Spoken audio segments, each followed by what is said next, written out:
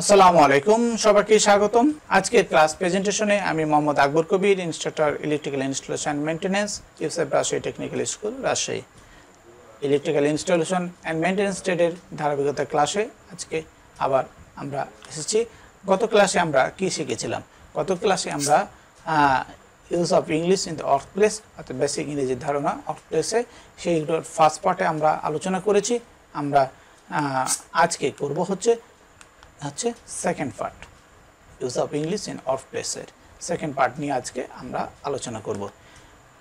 প্রথমেই তাহলে আজকের ক্লাসে আমরা কি কি শিখব? ভার্ব সম্পর্কে জানতে পারবো। আজকে ইংরেজিতে প্রশ্ন করার সময় ওয়ার্ডগুলোর ব্যবহারগুলো জানতে পারবো, বিভিন্ন বাক্য ব্যবহারের সম্পর্কে জানতে পারবো, কর্মস্থলে ব্যবহৃত কিছু ওয়ার্ড সম্পর্কে জানতে পারবো যেগুলো আমাদের কর্মস্থানে ব্যবহার হয়ে থাকে। সেলফ ইনফরমেশন কি জানতে পারবো, আমাদের একজন আরেকজনের সাথে কিভাবে কথা বলতে হয় তা জানতে পারবো, আমরা জীবন বৃত্তান্ত সম্পর্কে জানতে পারবো, এবং আগামী সেশনে আমরা কি শিখবো তাও আমরা আজকের এই ক্লাসে জানতে পারবো। তাহলে শুরু করা যায় আজকের এই ক্লাসটি। প্রথমেই হচ্ছে ইউজ অফ ভার্ব। ভার্বটা কি?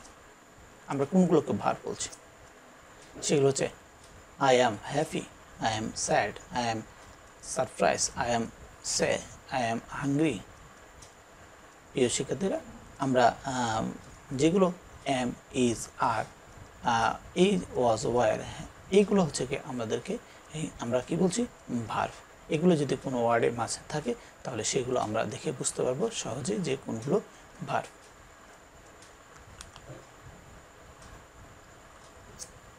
এবার হচ্ছে কোশ্চেন। যখন আমরা হু, ওয়ার, ওয়েন, হোয়ে, হোয়াট, হুইচ, হাউ দিয়ে যখন কাউকে দেখব কোনো ওয়ার্ডে, তাহলে তখনই বুঝতে পারবো, বা প্রশ্নবোধক চিহ্ন থাকবে, তখন আমরা বুঝতে পারবো আমাকে কিছু প্রশ্ন করা হয়েছে। প্রিয় শিক্ষার্থীরা, আমরা এই ওয়ার্ক প্লেসে যখন আমরা কাজ করতে যে যখন এইসব ওয়ার্ডগুলোর মিনিংস দেখব, আমরা ডাব্লুর মিনিংস দেখব, তখন আমরা বুঝতে পারবো যে আমাকে কেউ প্রশ্ন করেছে, তখন আমি এই প্রশ্নগুলোর উত্তর দেওয়ার চেষ্টা করব।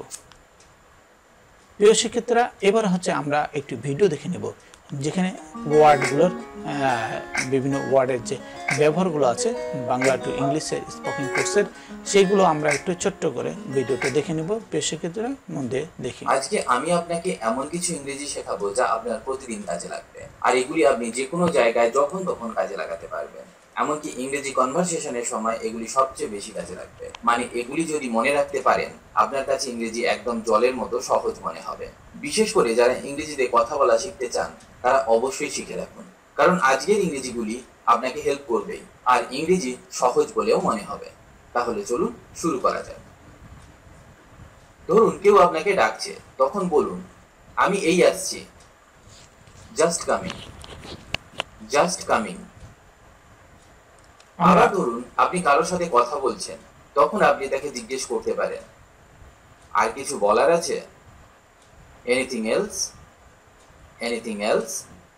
অথবা বলতে পারেন is there anything else to say, is there anything else to say.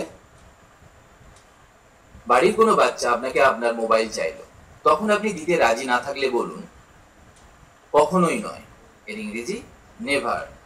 বা বলতে পারেন no, not at all, no, not at all. বা এটাও বলতে পারেন একেবারেই না বা মোটেও না, এর ইংরেজি not at all, not at all.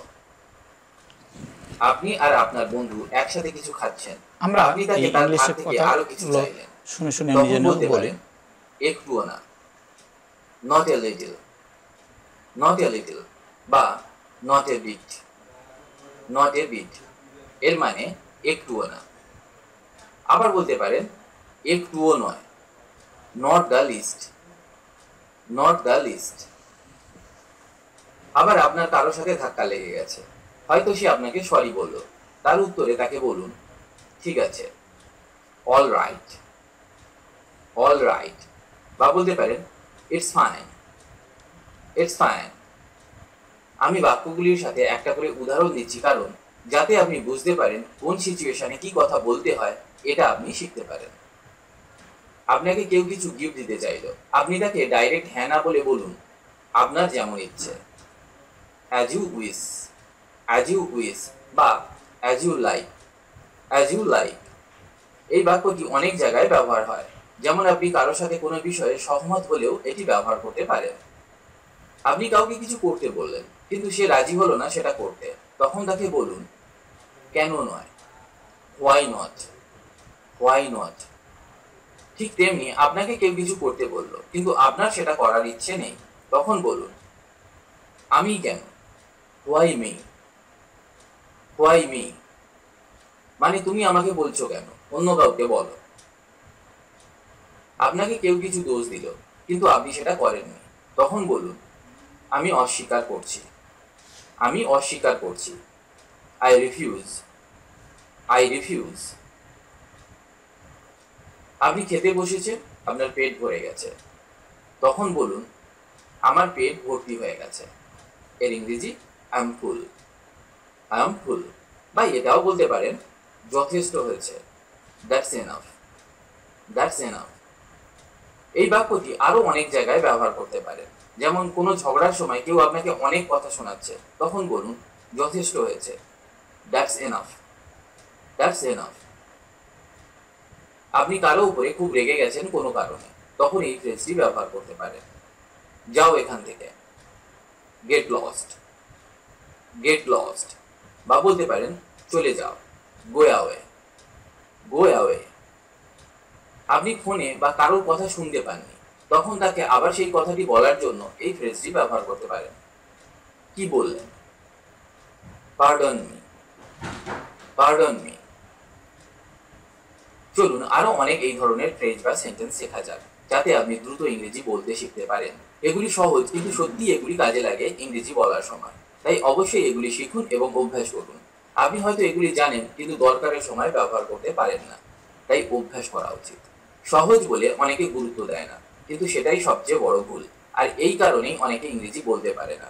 তারা কঠিনের পেছনে দৌড়ায়, যার ফলে তার দুকুলি যায়। ইংরেজি শেখা আর হয়ে ওঠে না। ইংরেজি কঠিন বলে ছেড়ে দেয়।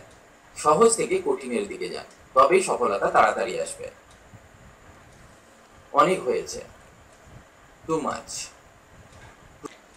প্রিয় শিক্ষার্থীরা, আমরা যে ভিডিওটি দেখলাম সেই ভিডিওটির যে ওয়ার্ডগুলো আছে সেগুলো আমরা মুখে মুখে যদি বেশি বেশি উচ্চারণ করি তাহলে আমাদের আরও আমরা শিখতে পারবো।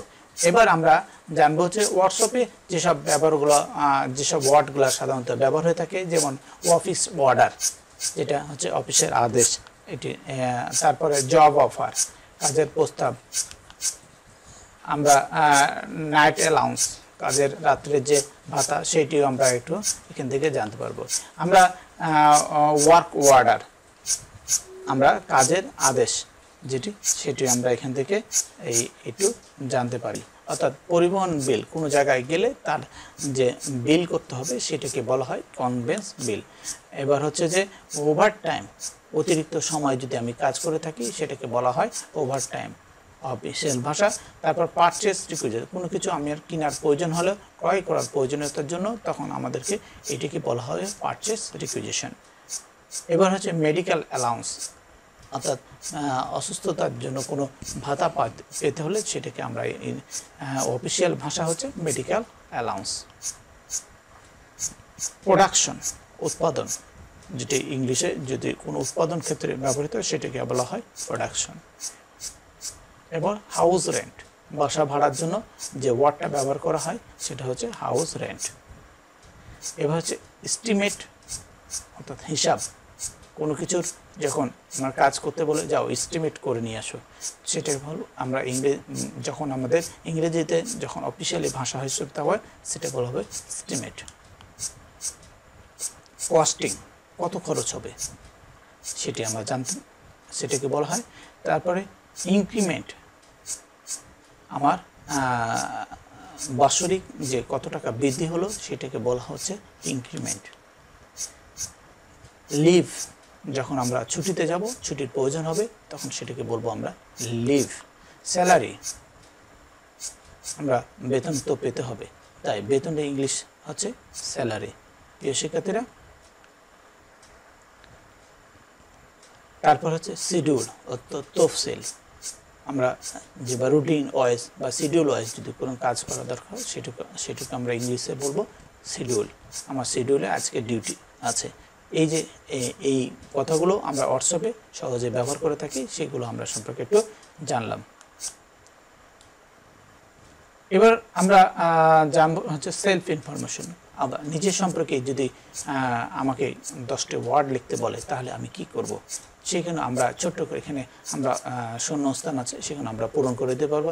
মাই নেম ইজ, তার আই এম এ কী করি, I am 10 year olds, I study in school বা Rajshahi technical school, study in class, কোন ক্লাসে আমরা, তারপরে হিজ মাই ক্লাস টিচার, টিচারের নাম, his my best friend, I live in, আমি কোথায় আছি, তারপর my father name is, my mother name is.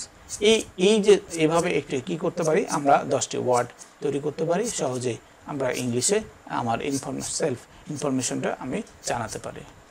প্রিয় শিক্ষার্থীরা, এবার আমরা এই ওয়ার্ড সম্পর্কে আমরা কনভার্সন, একজন আরেকজনের সাথে কনভার্সনগুলো সেটুকু আমরা একটু জেনে নেব।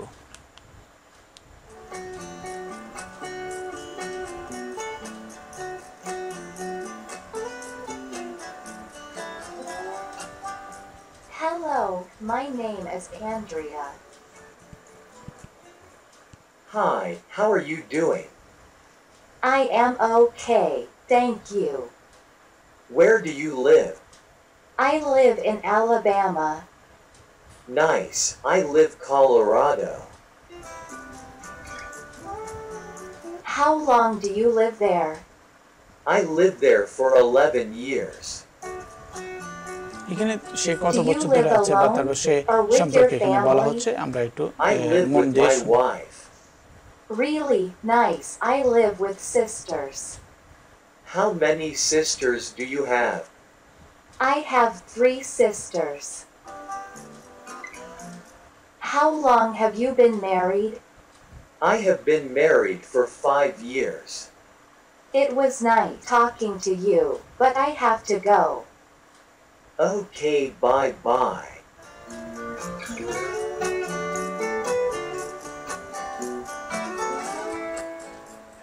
Hi, William.